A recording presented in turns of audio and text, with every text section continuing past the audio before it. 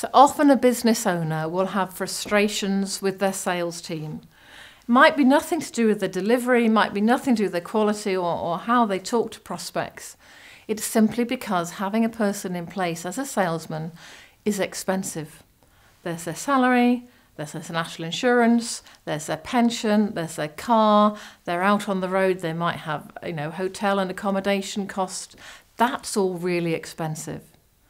So the final point I want to make about improving your selling is to look at your costs of your business, how it takes you to run that business as a whole. If your sales team are expensive, it's worthwhile investing in some good quality marketing before it gets to the sales team so that they're actually spending their time selling and not spending their time on the phone, making cold calls. They're not spending their time writing proposals that aren't going anywhere. They're not spending their time trying to meet this committee that they're trying to sell to without getting them all in the room at the same place.